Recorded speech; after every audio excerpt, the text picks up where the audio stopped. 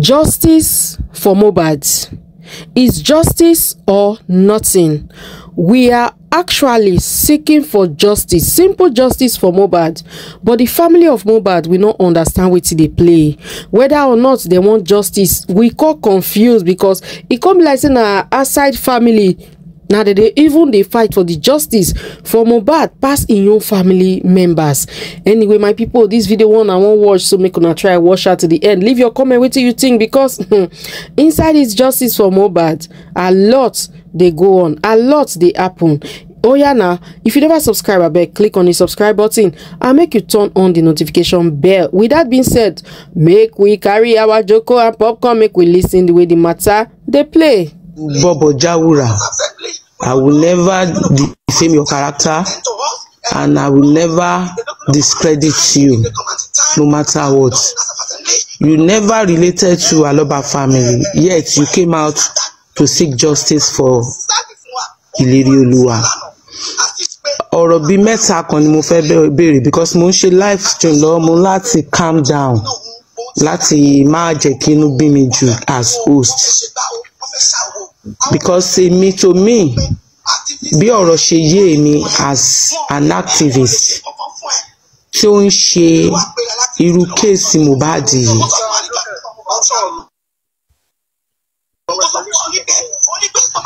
Ó gbọ́dọ̀ ní plan B. Ìgbà wo lẹ ra tíkẹ́ẹ̀tì yín? Alẹ́ bí on the 28th lálẹ́ pátápátá. Good. Mi fẹ́ sọ pé ta ló notify yín pé threat wà. Iṣẹ́ tẹ́ ń ṣe, ẹ gbọ́dọ̀ ní insider tó máa jẹ́ kẹ́ mọ̀ pé irú nǹkan báyìí fẹ́ ṣẹlẹ̀. Ìgbà tí ibi tí mo ti fẹ́ sọ̀rọ̀ rẹ̀ o, ẹ má bínú. Ìgbà tí ẹ ti rí wípé life yín wà threat yẹn, tẹ́ fẹ́ kúrò Nàìjíríà yẹn, kí ló dé tẹ́ ṣe sọ fún wọn tó fẹ́ lọ sí House of Assembly yẹn pé kó má lọ? Thank you so much. The point is, I know the reason why they want to bring me down. I am the target. And then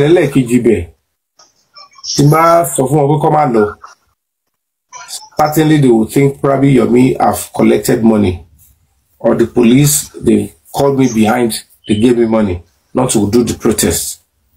And don't forget that I have worked at the House of Assembly, and the next thing they will say is Yomi have been bribed, or he cannot even go to where he worked before to do a simple protest, or he can go to other places. So why is he fooling people that he's going to the House of Assembly? And because I want to prove a point that the protest we are going to be doing, I know the way they conducted themselves today is what would have gone through. And I know that honorable members will come and address them. Because I am telling you on my honor, I spoke to the Speaker of Lagos State direct, and I explained to him. And when I even sent the letter, I served him the copy, even on his WhatsApp, and he read it as well. Apart from that, I spoke to him on the phone call, explaining everything back and forth to him. So, Koko Benigwe, if they thought that you are conniving with people that are anti-government, the revolution now, the Kineko, everybody, I am never going to be part of those setup. I would never in my life. And I am saying this not because of anything. I can never do anything that will affect Asiwaju Bola Tinubu's government or Governor Sanwo-Olu's government. I can have arguments of some key issues. Because, me rude, arrogant. It's the job I do. And the government can be perfect. If we cannot even speak authority to government that you like or you support, who do you want to now speak to? Our government talk about support is government antagonize or bring the job down. But when you look at little argument, so there is no point asking them not to go. Because I know I was going to lead. I am saying. Thank you so much. I get the point. I thought you don't need to explain further. You don't need to explain further. I've get the point. Thank you so much for that. And one thing I want to say is this: your safety first. before anything. You never related to Aloba. The whole family knew what happened to their son, but they choose to keep mute. And you have been doing great. What you have been able to gather for the past months is amazing. And I'm speaking for myself, because on this justice for Mohbad, trust yourself only. So what you have been doing, wonderful, which I really appreciate. So right now, no matter what anybody might say concerning what happened, that a lot of people have been saying this, Jack and Jim, all this rubbish talk, your safety is very important, and you must maintain that. If it is possible for you to come back to Nigeria and you still want to do justice for Mohbad, fine. But if you see that it is not possible for you to continue with this cause, please and please. I can never back down. Mr. Yomi. Ọmọ Yorùbá ni yín. Ẹ ń ṣe nǹkan. Wọ́n rí pé nǹkan tẹ́ ń ṣe yẹn nǹkan tó dáa ni. Wọ́n rí pé nǹkan tẹ́ ń ṣe yìí nǹkan tó lè mú justice wá ni.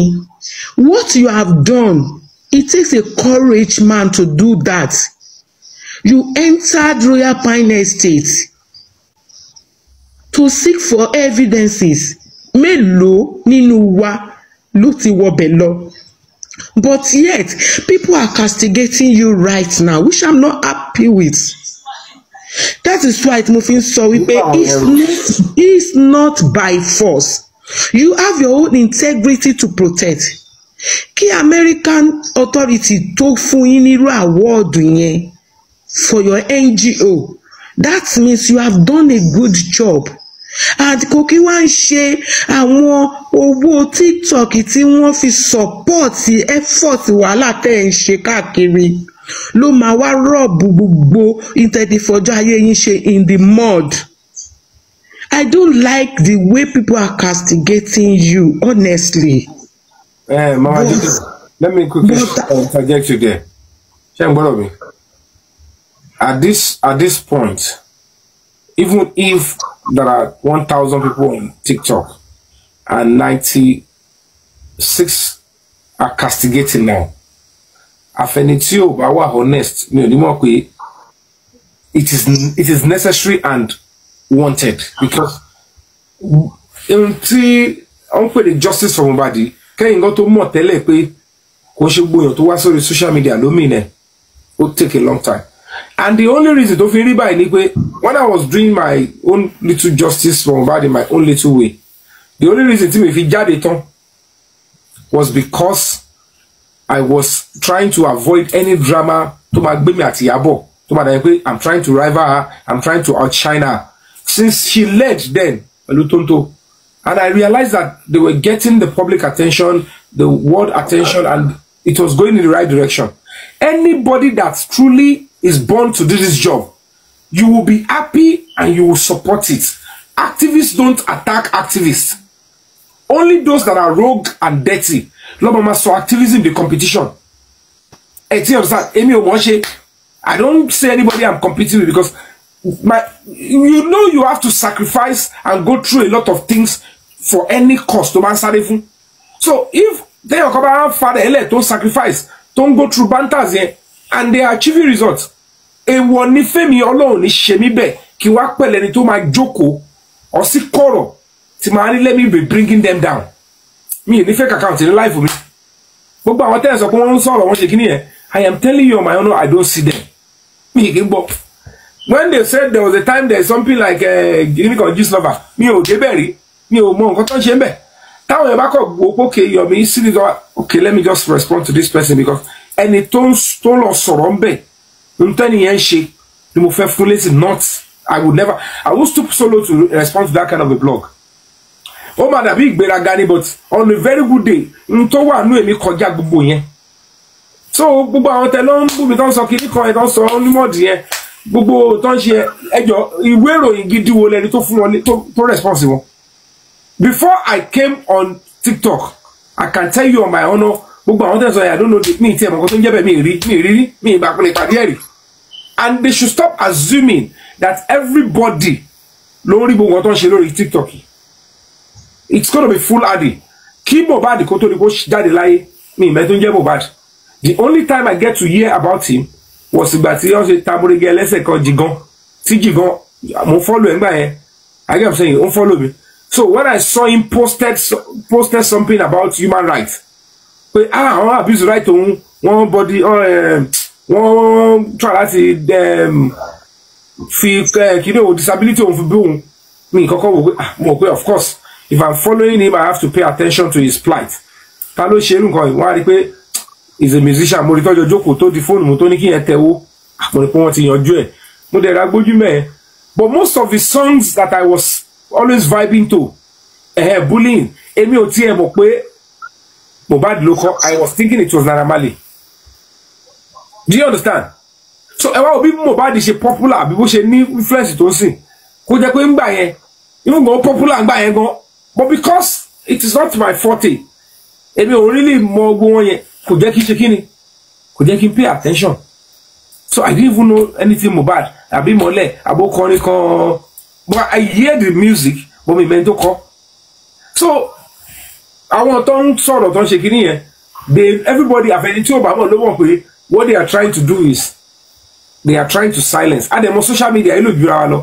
So tó bá lè lo side wọn kọ́ máa lò lọ nígbà mọ̀ pé mi ò ṣe nǹkan tó rọ́ǹgì mi ò gbowó lọ́wọ́ yàn mi ìlú jìbìtì àwọn owó tèmi tí ẹ̀ ń sọ tèmi wá kọ́ lélẹ̀ whether I have money or I don't have money I am deeper life láàrin àwọn oní tíátà èmi kọ́ máa ṣe what is right èrò wa o èrò wa o ohun tí mo mọ̀ ní pé ohun tí mo ń ṣe tẹ́ bá pe àwọn tó ní ọgbọ́n gidi tó jẹ́ pé wọ́n Ọlọ́run kọ iṣẹ́ ìmọ̀ wọn tó tọ́ wọn dáadáa láti ilé wọn they will never find fault in what I am doing because ọ̀gbẹ́ni mi lọ falágbàfọ̀. If I see reason why I should respond, I will explain. If I see no reason why I should explain, I will go. Ṣebí torí pé mo ń finú wénú mo kàn wọ́n pé gbogbo wọn náà ni justice fighter ni mo ṣe ń relate wọn tí mo ń wọ́ra mi nílẹ̀ tí mi mọ̀ pé àwọn onídọ̀tí ni wọ́n de ọmọ máa ambush ẹ pẹ̀lú àwọn orí ẹ̀dẹ́ and they will drag you into it and they use it to rubbish you and it's still absurd. Me gbọ́dọ̀ go into details of how the ticket was bought, how I found myself in Europe, but ma tún go into ẹni yẹn kọ́ máa sọ pé I believe you 100%. I believe you, and I support your move.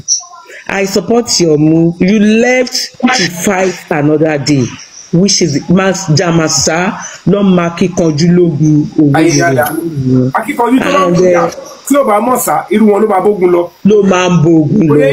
So anyway, your safety is very important. Me, I'm speaking for myself. Oh, I believe you 100%. Talk about the president in Nigeria. National security advice. And now what you daru ko yen to ba pe won amo ko ṣẹlẹ̀. Àwọn mo ti sún people yìí. I've worked with politicians. I've worked with them. Àwọn te ko ba sọ fún mi pé mo leru ku to ba bu mo na boys.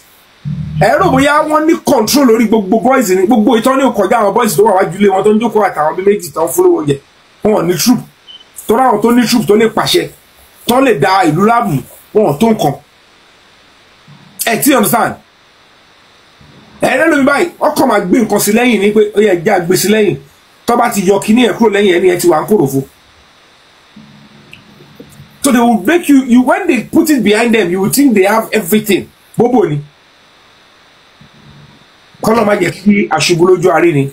Ohun tó wà important jù life ìyá mi is while I choose to speak to them in the language they understand lálẹ́ gbogbo ẹlòmíì tí òye kò ní wò pé àwọn olóṣèlú they will feel my pain and they will understand the sincerity pé lábẹ́ mi ti òun Yomi ń bá wa sọ̀rọ̀ ń sọ pé ọmọ inú ilé lòun tẹ bá jẹ́ káwọn kan sásábẹ́ yín tó ti wà tí ò dáa wọ́n wá ní kẹ wá rọ́bìṣì Yomi àbí kẹ ṣèkà fún Yomi tó jọmọ nulẹ̀ míwà àwọn yẹn tó bá ti mú àwọ̀ ọ̀dí wọn wá tó bá ti mú wá wọ́n á sá sí yín lábẹ́ ẹgbẹ́ agbára ní wọn lọ́wọ́ tó bá dójú ọ̀gbaga at crossroad ẹ̀rí wọn kọ́ máa yà lọ síbòmíì and they want to bring the same government down tára bá tutu ìjọba yẹn ẹ̀ tún padà bẹ̀rẹ̀ sí fún àwọn yẹn ní liver àwọn kan dẹ̀ wà nù ìjọba tó yẹ pé wọ́n ti súnmọ́ ìjọba yìí kò ṣe pọ́n ṣe kankan tó extra o orúkọ aṣíwájú náà lọ ń lò ó yàn ti ṣe kankan yẹn kankan fáṣíwájú ìyẹn tó dẹ̀ ṣe fáṣíwájú kò sí báwọn tó wà ní squad tiwa náà ṣe o bó ṣe pé wọn ṣe o àwọn tó wà ní squad tiwa látàyè Brown láti 1990 even tó ti ń ṣe bọ̀ ṣùgbọ́n náà bó yẹn ń ṣe nǹkan ẹ̀ torí tó bá tún sọ pé òun wà pé ó ṣe náà tó bá ṣe yáyà sẹ̀ tó bá ṣe yáyà kiri kan o lè má ètè bí o lè má ètè líle gbà kọ́nà má ètè làmì tó yẹ kó ti là because at the end of the day they are now making us look stupid báwo tẹ wá já mọ́ wọn kan. The fact that I'm doing human rights, I will never use my human right to destroy the government that I work for, I labored for. I have right to vote for who I want. Human right to Nikimadibo now. As a matter of fact, one of the key things that I must do as an adult is to vote. When they needed me at crossroad, same job àbẹ máa lọ sọ pé tẹ́lá ní kọ́ yọjú mi yẹn ẹ ti fún àwọn tí ò jẹ́ nǹkan tẹ́ pé they want to bring this government down ẹ ti fún wọn power again ṣé o tẹ́ máa fi power ṣe nìyẹn kí ló máa pọ̀pọ̀ tó bá ṣe pé wèrè gist lover tó jẹ́ pé ó ti lọ sásàbẹ̀ gọ́vnà ńgọ́ tó ṣe yamayama tọ́wọ́ dẹ̀ mọ̀ pé òun gangan ló ti fi benefits láti fi destroy government yẹn ṣé àwọn yẹn lè máa fọ́ fún ẹ ní kọ́ lọ pa àwọn yẹn àbí tí wọ́n ṣe human rights gẹ́gẹ́ tí mi ò ní interest àti destroy government tí mi ò ṣe kọ́kọ́ èmi lè fẹ́ bring down àṣà wà ní bàbá la sọ tọrọ ni tá a lè sọ síbẹ̀ ká kú síbẹ̀ náà ṣebí ìkan náà láyé sọ́ta ṣe tọ́ni kọ́ lọ pa ọ́dà lọ́sàdẹ̀ tí kú ni àbájọ sọ wọ́n náà wọ́n èèyàn ẹlẹ́rọ ara ní gbogbo wa akọ̀gbà fúnra wa pé ìwọ ni ẹ̀yin ni kẹ́ wà ń bẹ̀ kẹ́ lead ẹ̀ ní wọ́n máa ṣe pàwọn ẹ̀ lò kó jẹ́ pàwọn àtọ́ pé ọmọ onúlé máa ní kọ́ lọ bá padà nù tọ́ ẹ pé mo lọ lose guard pé mi ò ṣe pé mo jọ́ ọmọkùnrin ẹ ti gẹ́ta lẹ́ bá ti kọ́ wọ́n ti gbé yọ̀mìnrin lé náà ẹ ti wá space kan fún mi lórí ilẹ̀ tí mo kọ́ bẹ́ẹ̀ ẹ ti wá àti hang mi síbi kan bẹ́ẹ̀ wọ́n ní wọ́n gbẹ́lẹ̀ wọ́n lè má gbẹ̀ 6 feet gan pé wọ́n náà ti bò mí síbẹ̀ ẹ fáwọn kan láyè wọ́n máa tẹ ọlọ́run mu kiri kan mu ọlọ́run dẹ̀ lè mú torí pé orúkọ mi ọ̀tá ò bá yọ̀ mí ọlọ́run bá ní ò jẹ́ kò sẹ́ni tó gbé owó fún mi fún ìtẹ́mi ṣe on a very good day tó bá jẹ́ pé àwọn míì tó ń ṣe human rights advocacy ẹgbẹ́ yẹn tó máa ti gbélé fún pókè kó máa jà fún wa lórí kéèsì Mohbad. bàbá Mohbad ò lówó lọ́wọ́ náà tí bá fẹ́ jẹ́ mo fẹ́ ṣe nǹkan tí mo ṣe a lot of people thought I was giving millions because you cannot come in to come and be putting my life on the line facing risk máa wọ bí tí ó yẹ kí wọ ẹ kọ́kọ́ kó bí ó kéré ju bí 30 to 40 million ẹ ti gbé lẹ̀ ó yẹ máa ná lọ that's nothing like that I'm just doing this gbẹrẹ fún kò sẹ́ni tó lè sọ pé kí òun kọ́ pé yẹ̀mí o gba 1 million naira o bàbá Mohbad ò fún mi 1 naira kò sẹ́ni tó pè mí. When people say they want to support me, good. And I accept and I was potential because me want to me when I was going to all the platform, I thought I want to speak about human rights. I want to inform people. Because I'm very many. Me say me European come and down and immediately was come and down account to me. Want to see you want me lower now. Say to have someone from cable tí mo gbé lọ money okay let me send those account to the cab then to make back cash send money to me I want to pay for cab one day so we send those account also so call okay ma send to me ma send to foundation account e ton send go ton be ṣe go me ṣe mi tele ayi la so na ṣe mi ri ya dànù mo ko pe je yẹra segbe kin lè ráyè sọ̀rọ̀ tí ma sọ̀rọ̀ mi lè wá bí kan Nigeria kin ma sọ̀rọ̀ ọkọ mi lè ba le rara ti ọkọ mo àwọn tó bá mi pò náà kin advance kin wá lọ bá àwọn tó tún jọ jù wá lọ àwọn tó wà nù ayé ẹ lọ wo nǹkan báyìí ẹ lọ wo nǹkan báyìí so nǹkan tó ṣẹlẹ̀ ní ẹ o ìyá mi. la Mr. Yomi èmi ti gbọ́ nǹkan tèmi fẹ́ gbọ́ ọlọ́run á túbọ̀ máa dì yín mú á protect yín just be careful and your safety is very very important and trust nobody. Even don't trust me, trust nobody on this cause for justice for Mohbad. Trust only yourself. Trust because you never came to me for money. Àwa la wò wí pé iṣẹ́ tẹ́ ń ṣe yìí ẹ máa ní ìdówó la fi sọ pé okay oye báyìí káwa náà fi support. So gbogbo owó yìí mi I don't know just be careful and stay safe. Ọlọ́run á wà pẹ̀lú yín o. Nǹkan tí mo fẹ́ bá yín sọ nìyẹn. Ẹ take care. Thank you. Amajukem. Thank you. Madam Teni. Emma Bino, I'm not in the mood. So nǹkan tí mo kàn fẹ́ sọ ni pé èmi mọ̀ pé Nàìjíríà tó wá tí Nàìjíríà yẹn ẹni tó bá máa jà ó gbọ́dọ̀ jẹ́ ẹni tí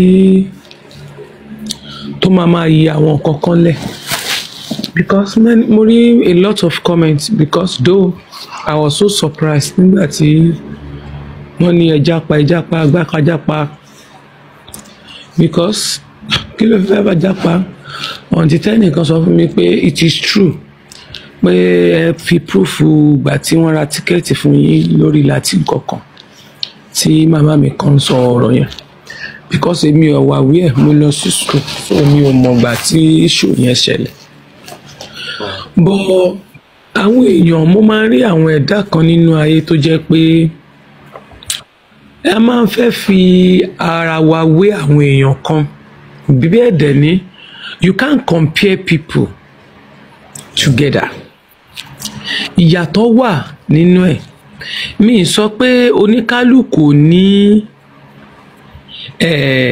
bad attitude. Kò sẹ́ni tí ò ní ìwà tí ẹ̀ ní ara. Gbogbo wa manage ara wa on some certain things. Ó dìgbà tí n bá torí wípé ó ti ń bọ́ sí pé tí n bá dẹrálẹ̀ ó lè ìkíní lè padà bọ́ sí ojúkù ló lè mú mi sọ pé mo yẹra pátápátá fún yàn. Nǹkan kékeré ó lè má di nǹkan fún mi tí n bá gbọ́ information. Bẹ́ẹ̀ bá fẹ́ mi náà ní information máa wà careful. So many times ní information máa ń wá. Ìgbà míì ó lè ṣe pé ojú àlá ni màá ti rí. Ìmíì ó lè ṣe pé wọ́n máa kọ́ mi. Ìmíì mo lè insinuate ẹ̀ ó dẹ̀ máa rí bẹ́ẹ̀. Màá kàn question ni, question mi dẹ̀ máa direct lọ́bẹ̀, wọ́n dẹ̀ máa ṣe yes bẹ́ẹ̀ lórí. Sẹ́rí mo rí pé àwọn èèyàn ń sọ pé ẹ fẹ́ wáì tí Yomi fi sá lọ tí Very Dark Man wà ń bẹ̀, Very Dark Man ń gba yìí. Ó gba yìí lé ní ó ṣe kinní kan. Mo fẹ́ sọ kinní kan fún àwọn èèyàn. You can't compare Yomi and Very Dark Man together. One, cause tí wọ́n ń jà fún is different now. Sẹ́rí kéèsì Mohbad tó wà nílẹ̀, Very Dark Man bẹ̀rẹ̀. Mo fẹ́ sọ pé ọ̀rọ̀ Mohbad ló fún Very Dark Man ní glory ní ògo tó ń lò lọ́wọ́ yẹn, because tí kò bá sọ̀rọ̀ nípa kán lọ ṣe DNA test ọmọ, Karimo ò ní sọ pé wọ́n máa sùn rẹ̀ ní 2 billion, newspaper ò ní gbé débi tó máa spread sí now kéèsì Mohbad tí Dark Man ṣe lọ ó ti stop ẹ̀ kò ṣe mọ́. Tó náà bá continue láti máa ṣe, wọ́n á máa fẹ́ threaten ẹ̀. Ìgbà tó ń ṣe wọ́n fún ní threaten ló yẹ kó náà fi stand yẹ ó wá continue lórí ti government. Ó yẹ ti Mohbad yẹn ṣẹ̀gbẹ́ ó continue ti government. Ó ń ṣiṣẹ́ ti ìjọba lọ, ó wà lọ́ndà current affair. But iṣẹ́ ti Mohbad gangan ó yẹ lẹ̀ because àwọn tó wà nídìí ẹ̀. Orí kéèsì Mohbad yẹn ó ní Mr. Yomi ń ṣe lọ. So lórí àwọn nǹkan wọ̀nyí mi lè sọ pé irọ́ ni àbí bẹ́ẹ̀ kọ́. They can do or not do, because kéèsì yẹn wọ́n fẹ́ pa mọ́lẹ̀ pátápátá. Tí gbogbo yín bá rántí nígbà ọ̀rọ̀ Yínká ní Àbújá, Yínká dé nígbà tí wọ́n arrest Yínká ní àyàm Yínká. Wọ́n gbé gẹ̀yẹn ní ọjọ́ kejì tó ṣe protest ní National Assembly ní Abuja tí newspaper gbé. Ìjọ́ kejì ẹ̀ ni threatening ti ń bẹ̀rẹ̀, wọ́n dẹ̀ lọ gbé níjọ́ kẹta. Ó lóun rí mẹ́ṣẹ́jì látọ̀dọ̀ àwọn kan. Ẹlẹ́ẹ̀kejì wọ́n gbé. Ó lo 5 days nínú cell. Kọ́ wá fún, ó dẹ̀ sọ wípé nínú àwọn course yẹn ó dárúkọ wọn pọ́n sọ wípé àwọn ń wá bí ìwọ fẹ́ dà lúrú, àwọn ò fẹ́ kẹ́ni protest kankan ṣẹlẹ̀ mọ́ Nàìjíríà, ìwọ ni wọ́n wá ń gbé gbèsè protest. Yẹ̀yìn àwọn wo ló sponsor lẹ̀ gangan? The only thing tí ó fi dàbí pé Ọlọ́run tó fi yọ ni pé I was aware and I was there. But mo máa ń sábà follow spirit mi tó jẹ́ pé tí mo bá ń sọ pé nǹkan fáwọn èèyàn pé nǹkan kan báyìí, mo ń feel nǹkan báyìí, people don't believe me until tí nǹkan yẹn bá ṣẹlẹ̀. Tí n bá ń sọ nǹkan yẹn àwọn èèyàn gan máa ń mú mi pé your own is too much, or you are jealous of people, or you are doing this. Nígbà tí nǹkan yẹn bá ń ṣẹlẹ̀. Ẹ jẹ́ kí sáré interject yín. Thank both of you. Yeah. I appreciate your submission. Like I said, I don't really like comparison, because comparison is a proof of nothing. Yeah. Can't get it. And you only bury activism lady. Could you back the case to bossy or gain popularity in there and call off shit.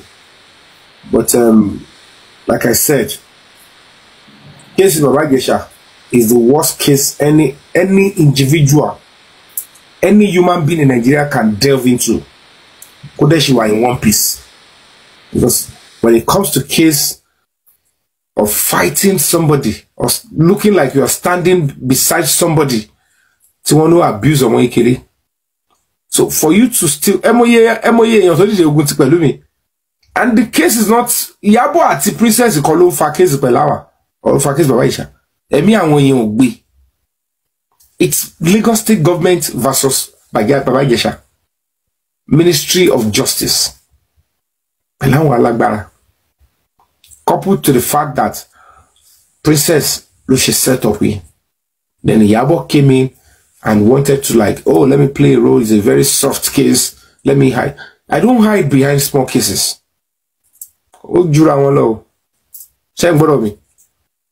During the NSAS, I was on the floor for 10 days. I should come, no, me shower. They attacked us, they did everything they would do, and I stood still. Moto mi la fi ma play orin láti 11 p.m.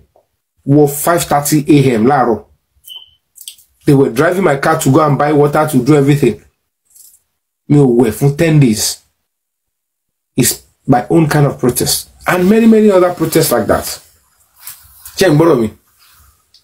So when you come in and you are criticizing and you're speaking truth to authority, it's good, it's part of a struggle.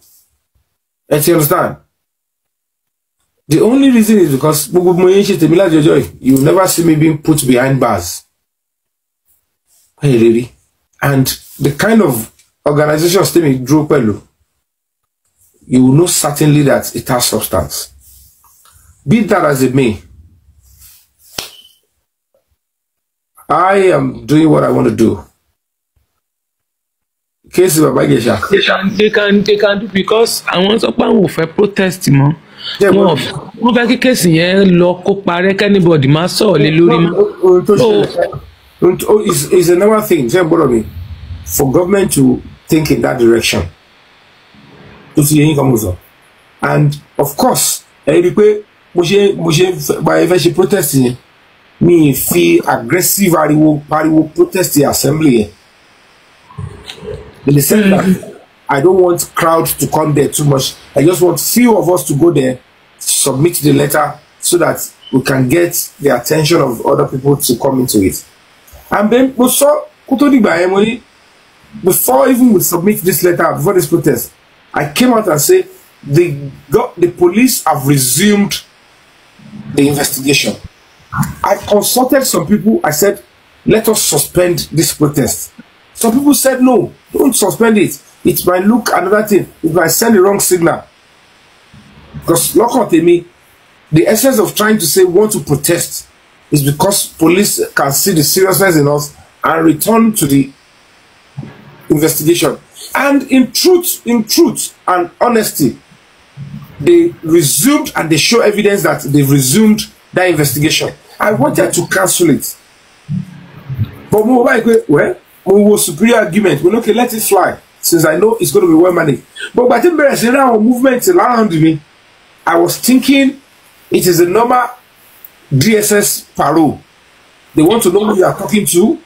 They want to know if you are part of those that are protesting on October 1st. Because our Commissioner of Police, the Assistant Commissioner of Police confirmed to me that they are still dealing with other cases. I want to know of a protesting on the 1st. But it is true that they could have used our own protest if I led that protest. Go snowball symptom along the 1st. Can't get me. So I was already trying to manage and plan it so that we need the issue at we can do. And that was my intention, because me, if I go to Lagos State, my mother is a Lagosian. I won't want to think evil of Lagos State. I won't want to give the governor problem or the commissioner of police problem. I would never want to do that. When I went to protest in front of the court, I contained and managed everything fairly, fair and square, and it was done. So at the end of the day, by now giving that kind of move, and to us of one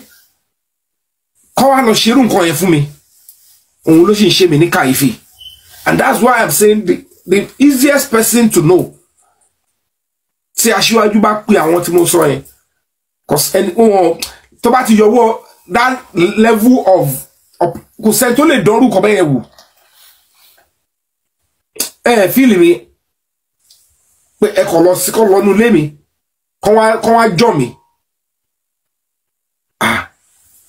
Ìyá mi ẹgbàá ìwé ìṣẹ̀lẹ̀ o, ẹgbàá ìwé pé àwọn kan l'opportunity pé àwa bá sí platform àwọn abẹ́rẹ́ sí ń ṣọwọ́ lára mi. Àwọn tó ń ṣọwọ́ yẹn ẹlẹ́dàá wọn àti life wọn náà yìí mi kọ́ kò ń ṣe I no dey for that category. Tó dé lóní kọ́ wá wò òun òjò tó rọ̀ tí ó dà òun ló oye nígbà tí ẹni táwọn kan máa sọ wọn ní ìgbà olóra tíkẹ́ẹ̀tì ìgbà olóra travel ṣìgbà kan mo ti rà láti 2 years ago mi ṣẹ̀wẹ̀ travel ni ṣé mo ṣe ń travel ni mi ti ẹ̀ ní intention àti travel yẹ. I went on world tour last year. I went to Canada, I went to America, I went to UK. America ẹ̀mẹ́rin ni mo lọ láàrin oṣù mẹ́fà sí mi wá sí Nàìjíríà. Ṣé mo ti bá wọn ṣe injustice for Mohbad bá mo nǹkan tó tiẹ̀ ṣé Mohbad nǹkan tí bébí mo wà lórí tour ni Mohbad kú. I posted my ticket that I was returning back home. Wọ́n fẹ́ sọ̀rọ̀ pé wọ́n fẹ́ ṣe protest lórí ọ̀rọ̀ Mohbad. I was the first person that moved the motion. That was when Yabo I will post the ticket. I am coming back if you don't assume the body. And I posted my ticket. My privacy. I posted. This is serious. And then the song up.